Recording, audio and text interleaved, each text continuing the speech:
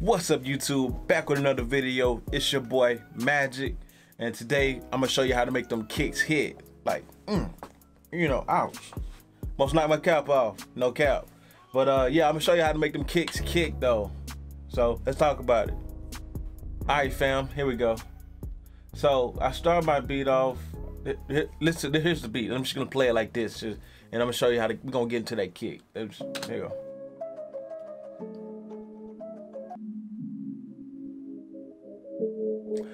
I'll show you guys how to do that later.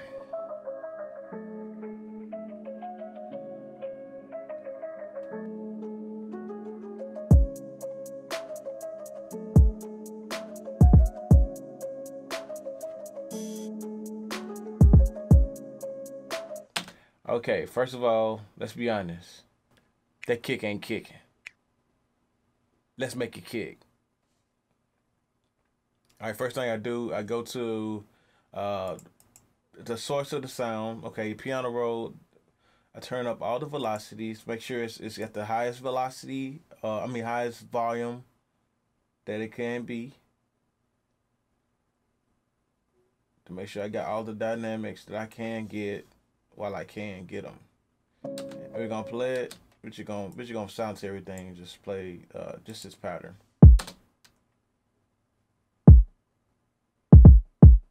I know you're thinking, okay, it's kicking hard, but yeah, it's close to distortion too. So let's fix that. So what I do now, I go to a channel rack. I already got it routed to a kick channel. So that's good. And let's make sure that okay.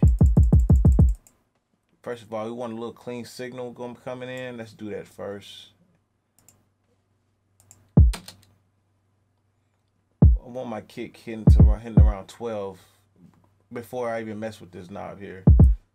So let's go here. Let's reduce that. Let's go to the master because we're gonna put plugins on it. I want to hit around negative about 12 dB,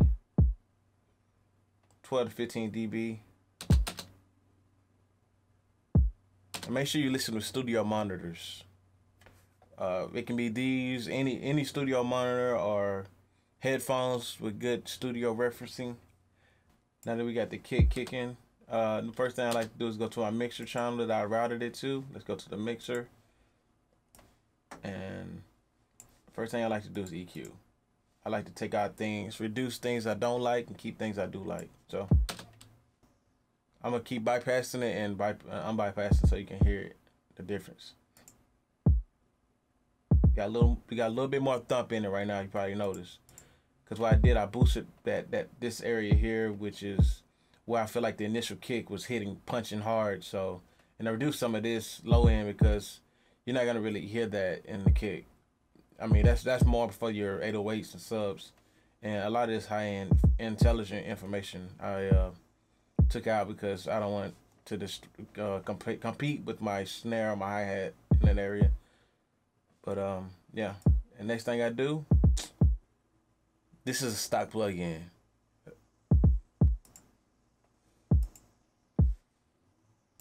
To make my kick hit hard, I use a soft clipper. Bring up the threshold.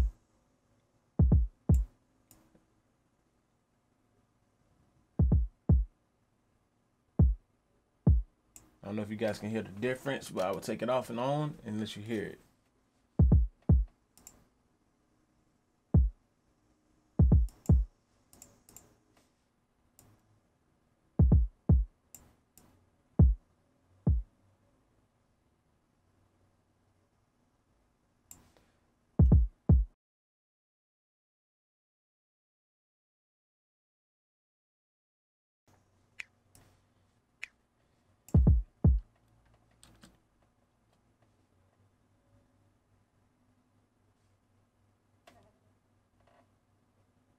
Next thing I like to do is add on the smack attack.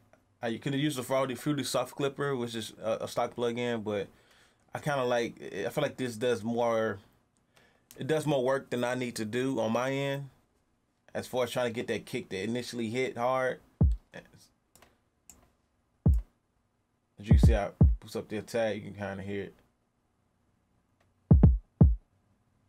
Got a little thump here.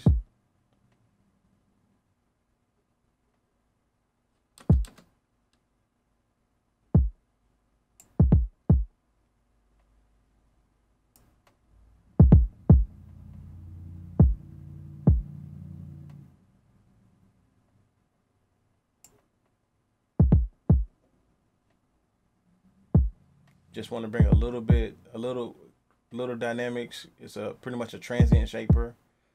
It's a great plug-in to use. Shout out to Waves, man. And this is what, and we're gonna start from the beginning again. Before we added anything. Let's go back to what it originally sounded like. We turned that into this.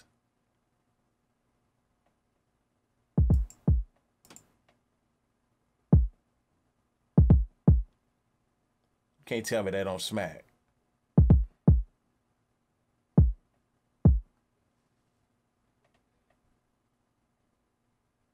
Simple.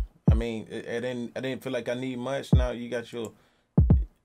Now it's hitting around 9 dB, and then like I said, let's listen to it with the mix.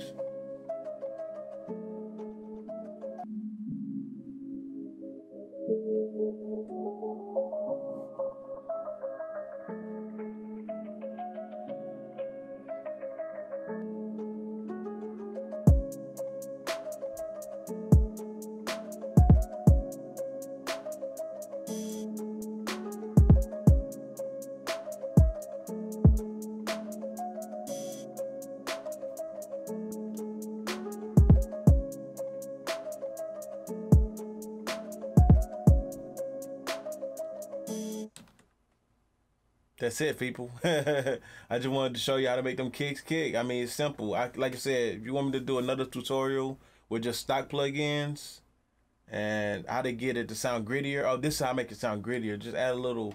If you have a Wave plugin, if you don't, and you can use this Fruity Fast Distorter. Let's go back to the pattern. Kind of add a little bot and just leave it like that, or you just reduce the amount.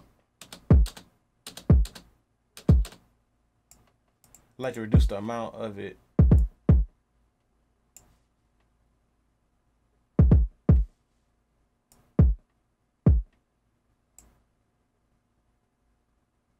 Just a little bit, just add a little bit of, you know, saturation to it. Your kick, in my opinion. Like I said, like I say, I can do stock, or I like the 1-hour filter from Waves. I'll show you that one too. Or if you have sound tool, I think it's Tremulator or something like that, or Alto Boy. That's one of those plugins. That's another distorter. But I like to use the 1-knob driver.